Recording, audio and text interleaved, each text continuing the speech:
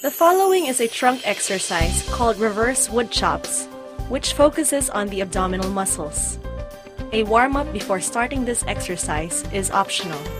Start by lowering your medicine ball towards the side of the right knee by twisting your trunk and bending both knees. Inhale while doing so. All the while, maintain an erect trunk position. In a single motion, stand up to tiptoe position while tracing a diagonal upward path towards the left shoulder with the medicine ball. Exhale while doing so. Make sure trunk stretch is full. Return to the starting position. Do this 8 times. Do both sides for 2 to 3 sets each. Make sure the downward movement is controlled and done twice as slow as the upward movement. Guard your back at all times. Do 8 to 10 repetitions per side.